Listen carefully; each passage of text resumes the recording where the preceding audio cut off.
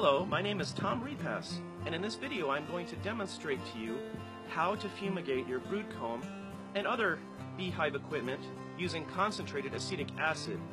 This is a method that's used commonly in Europe and also in Canada to prevent the spread of infection when you're moving comb from one colony to another.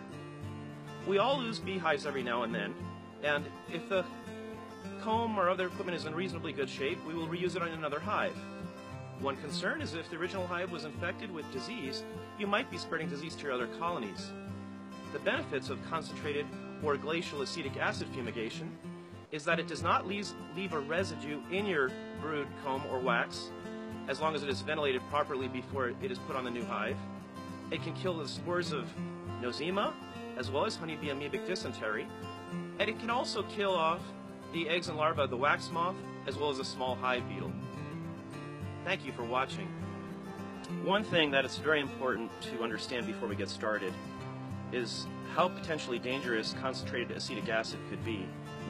Although it does not leave any residue within the wax or the hive body itself once it's ventilated, it is a corrosive acid and needs to be treated with respect, just like any other concentrated acid. Although acetic acid is the same acid in common household vinegar, vinegar is very dilute. We will be using acetic acid that's 80% concentrated or more. You cannot get it in your eyes, and you cannot get it on your skin.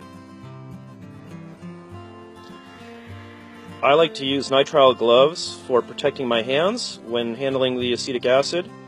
These are very useful for beekeepers to have on hand for when you're using formic acid or oxalic acid for killing varroa mites as well. Another essential piece of equipment is a face mask and respirator to prevent you from breathing the fumes or getting the acid in your eyes. Finally, you should wear long sleeve clothing and have the ability to wash any acid from your eyes or skin immediately if you have any accidental exposure. I only fumigate brood comb that is going to be reused in another hive, ideally brood comb with minimal to no honey or pollen present. You can stack them as much as 4 or 5 high and then put an empty hive body on top where you can place your containers which will hold the acetic acid. Acetic acid is corrosive to metal, therefore you must use either a plastic or glass dish. The treatment is about 120 milliliters per deep box, which is about a half cup per box.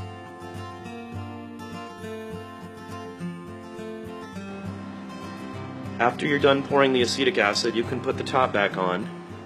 The treatment should be done in warm weather, at least 70-degree days or warmer.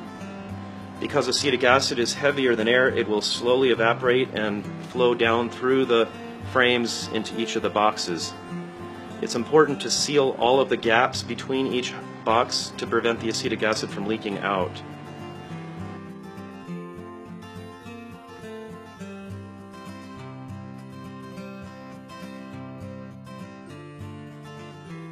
I allow the boxes to be fumigated for about a week in warm weather. And then, at the end of that time, I open them up carefully in a well-ventilated area and allow the fumes to evaporate for at least another week or two before the comb is ready to be reused and put on your other beehives. I hope you found this video helpful. If you'd like to learn more, please check out my website, canyonrimhoneybees.com. Thank you again.